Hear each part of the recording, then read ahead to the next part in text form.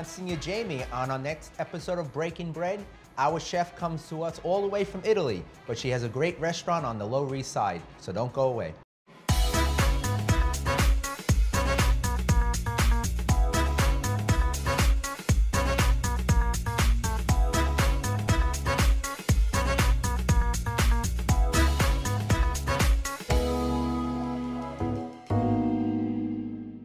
Hi, I'm Msgr Jamie, and welcome to this episode of Breaking Bread. Today I have with us as our guest, Beatrice Tosti. Beatrice, where are you? Cuckoo! Hello, everybody! How are you? Good to see you. Good to see you. Thank you for coming. Give me another kiss. As you said, it's They're a long free. time in coming. Long time. I'm so glad you're here. I am very honored you asked me to come over. And I'm honored to have you on our show. So I have to say something. I'm not a chef, I am a cook. Okay. I'm not a chef, I'm a priest. Yeah, exactly. So zero chef in the house. No, but you are... A cook and a priest. I am very happy to be just a cook. But you're a very good chef, too. I am a very good cook. I like that. That's good. It's good to be a little modest, like me. Yeah. What? But now tell me first, you were born in Italy? Yes, I was Sicily? born in Rome. Oh, Rome. From my dad's part of the family, we're like from Campania, Napoli, Puglia, long Okay. time. I know you're from Salerno. Yes. And then, but I was born and raised in Rome, and then I moved to New York Okay. in '89. Okay. And then in '92, I met my husband. Okay. Julio. Yes. Okay. Now, is he a chef? Oh, no, He's neither a a cook? chef nor a cook, no. He makes amazing Ritz cracker sandwiches with a little slice of apple in them. Oh, nice. That's his thing. And then we opened Il Bagatto in '95. Right. And that's on the Lower East Side. It was on the Lower East Side because Right. we closed it in 2013, but in '99 we had opened next door a place called Il Posto Accanto, which means the place next door. Okay. And it's still open. Which I've been there many times. Yes. The food is excellent. Yes, thank you. So now, you're in the restaurant business and 25 years. 25 years. Now, the recipes that you cook, are they from Italy? Are they from Yes, here? they are from Italy. And then I think, you know, being in America, that you have so many wonderful ingredients, you base your Italian traditional cooking and you make it a little bit exotic, American exotic for us. But I like to cook simple food that I know that I love. I don't cook anything I don't like. Right. So on the menu we have tripe, for example. Oh, I like tripe. I like You're like me, tripe. I only cook things I like. And things Yeah. I don't like, I eliminate them. exactly. Like Why? capers, you know, Yeah. Oh, no, certain I love things like capers. that. Oh, I love capers. Olives. Oh, you don't like I don't olives like either? olives. Any kind? No, any type of Not olive. even Castelvetrano? No, They're no, so no, sweet. no. So I just Msgr don't put it in. Jamie, we're gonna have to try. Have you ever tried fried olives? Ascolane? No, but I did have a stuffed olive Yeah, no. That's not the same with thing. pimento Yeah. in my martini. Well, yeah. But then you don't have to eat it, right? No. And that's the good thing about cooking. You can do anything you want. Exactly. You be creative. And I all also that. don't think I would cook well stuff I don't like to eat. Right. No. But you put a lot of love into it. And that's all that It's counts. all the love. I put love going to the farmer's market 5 times a week, buying the ingredients, cooking them. It's really ingredient-based food. And it's because the restaurant is small, as you know, it's like a dinner party every day for friends. I don't have to cook mass quantities. Right. And that's what's great about, you know, cooking. Just like in Italy, you're cooking everything fresh from the farm to the table. Exactly. And that's what makes it so great. Yeah. You know, that's what makes it special. And that's what makes great being in New York City, where we have the farmers market. Exactly. I am never thankful enough for our farmers. We're lucky because if We you are know we so have lucky. food from all over the world Exactly. within 24 hours and it's fresh. And that's I guess why there's so many restaurants in New York and we're the cuisine capital of the world. No matter what. Yes. But when we get back, Beatrice is going to prepare one of her great recipes from Italy. Don't go away.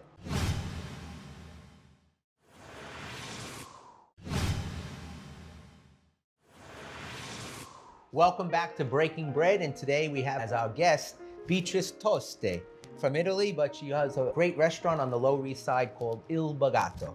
So she's going to be preparing a nice dish. What are you preparing today, Beatrice? So tonight, the name of the restaurant is Il Posto Accanto. Il Bagatto used to be the old one. This is Il Posto Accanto. Okay. 190 East 2nd Street.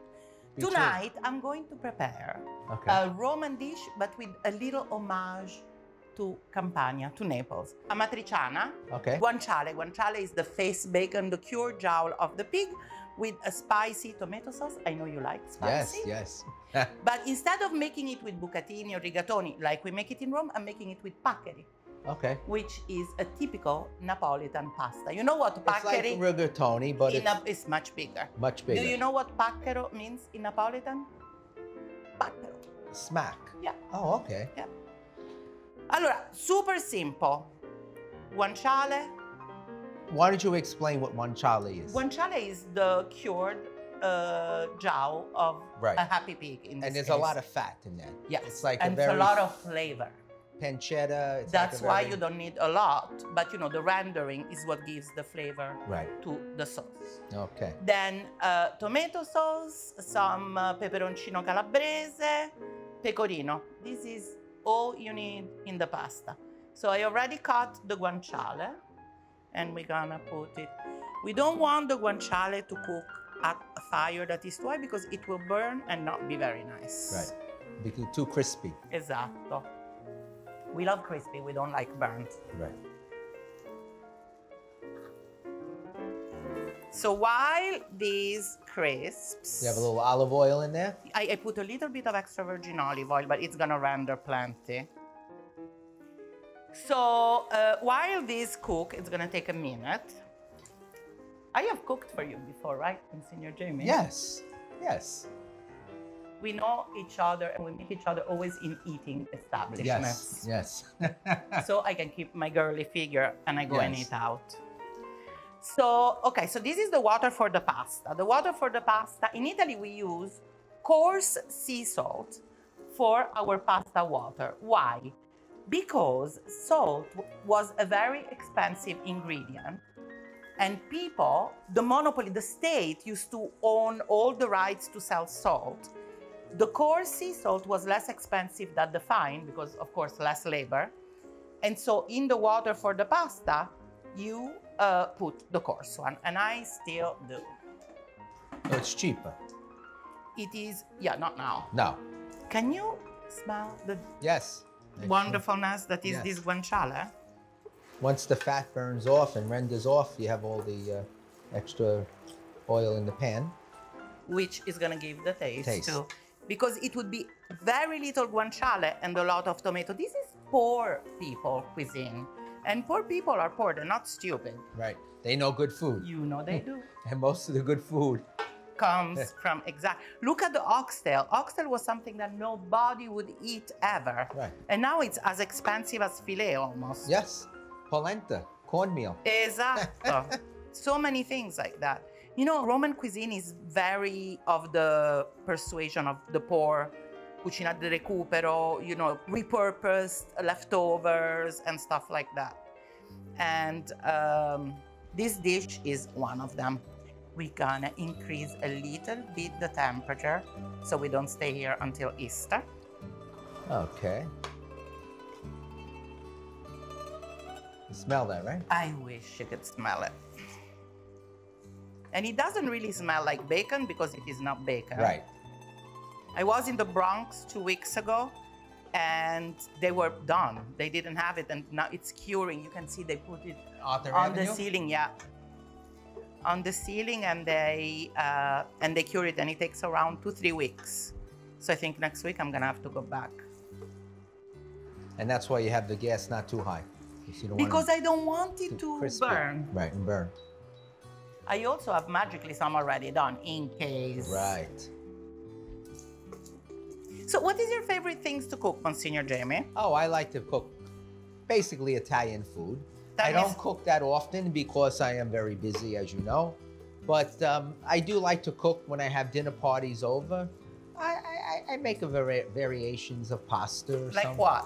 I'll make some with a little cream sauce, you know. Okay. I'll make a little carbonara sauce. I know you like linguine with clams. Yes, linguine with clams. And sometimes I make the orecchiette with the sausage. And the pecorino. Nice. And then for meat, I like to make some different types of fish. I like to make shrimp, oreganato. Ah, I like certo. fresh items, quick, nothing heavy, nothing with a lot of sauces. Esatto. Fresh ingredients and So, Msgr Jamie, I always make fun with everybody because, you know, I'm a bit of a porkatarian. I don't eat a lot of meat, but I cannot resist pork.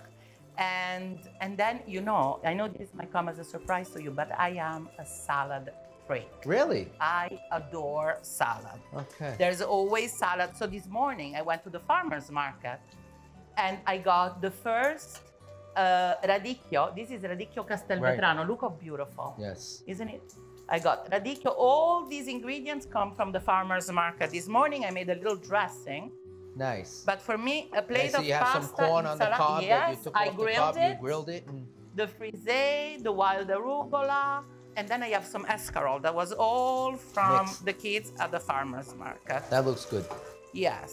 So we now tell love me, salad. what are some of the traditions that you have in Rome that maybe you took here to the United States? With Well, the carbonara is Right. a traditional dish that I think I make a pretty good version of. Now, you don't use cream. No, of course No, not. okay. Or onion. All right. American, they use cream and onion. They think cream is carbonara. No cream. No. Egg yolks. Egg? No, the whole egg with a little bit of pecorino in it. Okay. And the pecorino is what gives it the creaminess. Yes. And then, of course, amatriciana. Amatriciana is another version. If you cook this without the tomato sauce, it's called grisha. So you saute the pasta just with this, the rendering, and pecorino. Yeah. Amazing. And then, because I don't come from a family of restaurateurs, I cook a little bit from my travels in Italy. So, we would go to southern Tuscany in the summer at the beach. So Right. I have little things from there. We would ski in Cortina, so some things from Oh, there. I went to ski in Cortina. Did you love it? Oh, So the nice. mountains, oh. And and so they make these amazing casunziei that are ravioli stuffed with red beet that they serve just with butter and poppy seeds. That is insane. And you find it just in that valley, just in the valley of Ampezzo. So we would go, and every time we would go back to Rome, we would bring pounds and pounds and pounds of casunziei with us. The guanciale is nice and crispy. Okay. And now we're gonna put our tomato sauce. Hoping nothing is exploding. Now, what you put in your tomato sauce? Anything? Love. Love? Celery, carrot, and onion. Okay. I think this is enough tomato sauce. I'll take that. Put a little finger inside the tomato sauce. It's nice tomato sauce. Delicious. Yes. And I like a little thick sauce. I don't Yeah. like when it's too loose. No, we don't. It's the vegetable, because then I grind it with the vegetable in Right. it. So this takes, 5 minutes for the flavors to blend, but I'm sure it's very flavorful. We're gonna put some of this wonderful peperoncino. Hot pepper? Yeah. Oh, be careful. No worry. No I problem. am not worried. Don't worry. Be They call happy. me Vulkanovich, so I don't worry for me. What do they call you? Vulkanovich, because volcano. Volcano. Yeah, because I love super spicy. Okay, so now what we're gonna do is we're going to just warm up our pasta. I'll take No, I don't want you to get burned. Sorry. Okay. Uh-huh. So that's already par cooked. Yes. I follow directions. Right. Very good. Instructions. I hope that everybody like pasta al dente because it's Yes. The only way you can eat pasta. Thank you. I agree wholeheartedly. Ok, l'ultimo pacchero. One more. No paccheri left behind. And then the paccheri are going to go by the, I need to, just because I am a little crazy, I need, okay.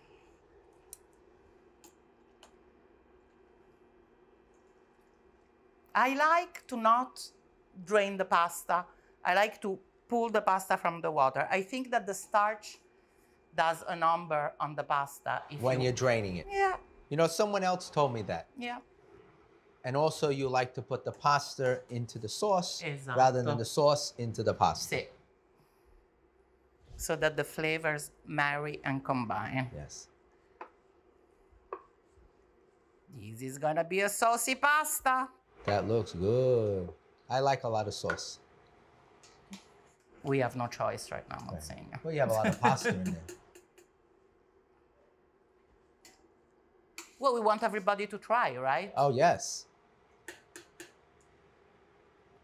Now, Also- is this on your menu in the restaurant? This is on my menu in the restaurant, Okay. of course. And it's a brunch favorite. Okay. Now we're gonna just saute it for a little second. And we're gonna douse it in pecorino. Okay. As you notice, I didn't put any salt because the guanciale is salted. Right. And the pecorino is gonna be salted too. Just give me 1 second to make this, at least pretend like it's all mixed, and then we're gonna put the pecorino. Wow, that looks good. And not only that, when you're cooking into the pan, it keeps the pasta hot as well. Esatto. And also, you know, you always want to get the pasta a little al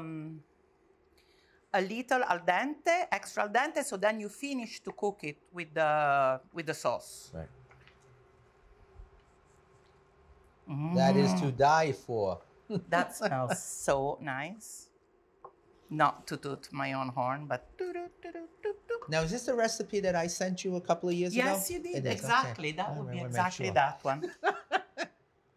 How did I ever open the restaurant if I didn't have you? I don't could have know. never, ever, Msgr Jamie. Never, ever, ever. Ed eccoci qua. So, how long did it take us? Maybe 10 minutes? 10 minutes. Right? To make this wonderful Shopping is the paccheri most... amatriciana. And then I have this little dressing to put... Of the salad? Yes. It's a red wine vinegar dressing. And this is your dinner. Okay. We're going to take a break and we'll be right back. Be Don't right go back. away. When we come back, we're going to taste this wonderful pasta.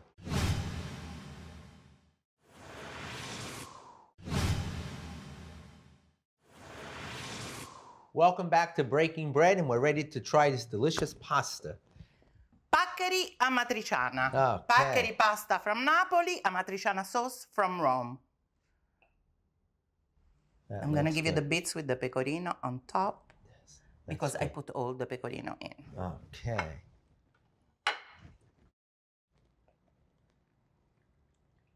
Wow, that looks good. Perfetto. That's for me. Okay. 3. 3? Sì. All right. Chin chin, Monsignor. Chin chin. I love paccheri because they're sneaky and so the sauce goes inside. Right. And these are big pastas, and sometimes you have to cut them in half. But like you said, Not this chubby girl. it goes inside. You want it a little spicier? That's good for me. That is excellent. But you didn't get really any guanciale, vabbè. It's okay. I did. Okay, fantastic. No, I have a couple of pieces here. Tell me. I listen to Excellent. you. Do you miss Italy? No. You don't. How old were you when you came here? 26. And I am 56. Okay. So 30 years. Have you gone back? All the time. All the time. But My you like to family's there. visit, but you like living here. I love baby cakes. I love my husband. That's Oh. why I love it here. That's wonderful. And you're in business together, so that's great. So you see each other a lot. Yeah. That's wonderful. No, and I'm not sure. Now, downtown on the Lower East Side, Yeah. you're on 2nd Street Yeah, between A and B. See? Now, that area, there's a lot of people that are like, a little homeless, Yeah, a little yeah. run down at times. But we love them. A lot of junkies. Really? Yes. But, they know that for 25 years, if they're hungry, they can come over and there is always food for them. Really? They're all adopted. So you help them all out? The reason why we are in this world, for me, it's to be of service. That's wonderful. That's beautiful. Yeah. That's beautiful. And that's why... And you're able to do that in that neighborhood where you are, and Exactly. that's wonderful. Yes. And they're eating good food. You know they are. You know they come back. They don't get this in the shelter. No, they don't. No, they don't. But you know what? It is really so rewarding to be able to help and to be able to give them good food and to see them, not maybe thriving, but at least having food. And that comes from our upbringing. It comes from our parents and what they taught us and how we Exactly. grew up and helping one another and always sharing what we have because we had nothing. And whatever little And we you had, gotta we were share able to it. share with one another. You have to do it. And when you're brought up with those values and all, and you continue that in life, that's what life is all about. Imagine how the world would be different if everybody thought If like everyone that. thought I know. That's why we need more faith in our lives. And, people don't realize that, everything we have is a blessing. It could be taken in a moment, Thank as you. we all know. Less greed, more Yeah. love. Exactly. I So agree. I thank you, and may God bless you for all the work that you Grazie, do. Now, this Monsignor. salad over here. Allora, it looks this so salad good. is divine. Give it a little twirl. Okay. Because if not, you're going to have the driest salad on the face of the earth. Not nice. Okay. Let's That put a looks little good. more oil, more of this. A little more dressing? See? I was supposed to put it all, and then I'm afraid it cooks the salad. That radicchio looks delicious. But isn't it gorgeous? More than delicious.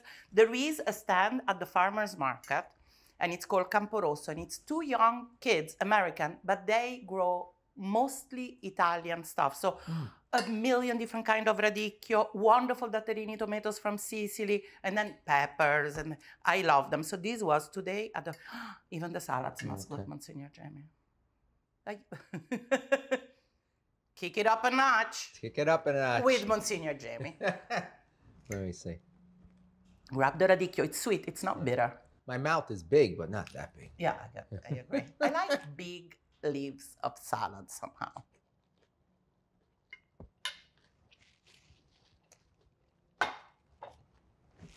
Very good. So fresh. Yes. And made with love. And the corn in there. Right? I love roasted corn off the cob in the salad. Excellent. But Beatrice, I have to say thank you. I know Thank you, Monsignor it's been a Jamie. long time, but you're on the show. And I have to say, you're one of those guests, you'll be coming back. We have been very unruly. Did you notice? That's because we love each other.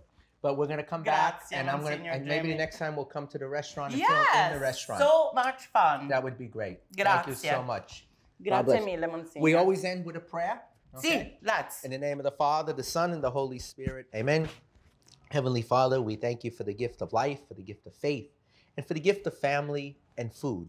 We ask you, Lord, to continue to help us to share what we have with one another, especially good food. May we be able to help those who are less fortunate than we are. And may we continue to share your love with each other through Christ our Lord. Amen. Amen. In the name of the Father, the Son, and the Holy Spirit. Amen. Thank you for watching this episode of Breaking Bread. I hope you enjoyed it as much as I did. We'll see you next time on Breaking Bread.